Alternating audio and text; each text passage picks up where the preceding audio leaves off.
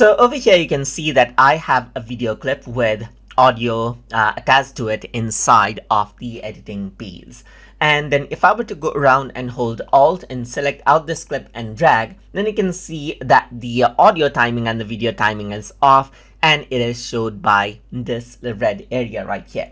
If I were to right click right here, then of course I can move into place right here. And if I were to press Ctrl Z, then I go back. So over here, there's other options as well. For example, there's slip into place right here. And if I were to select this, then what happens is that it actually cuts out the further sections right here and then arranges the audio clip back right here.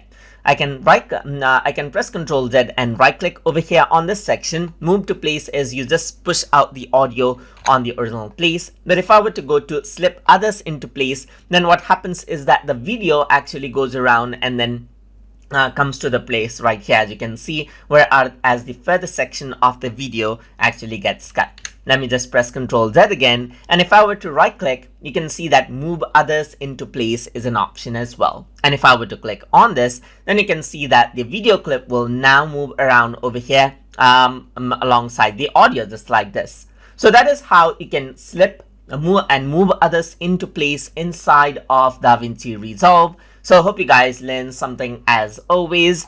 And as always, please like, comment, share, and subscribe.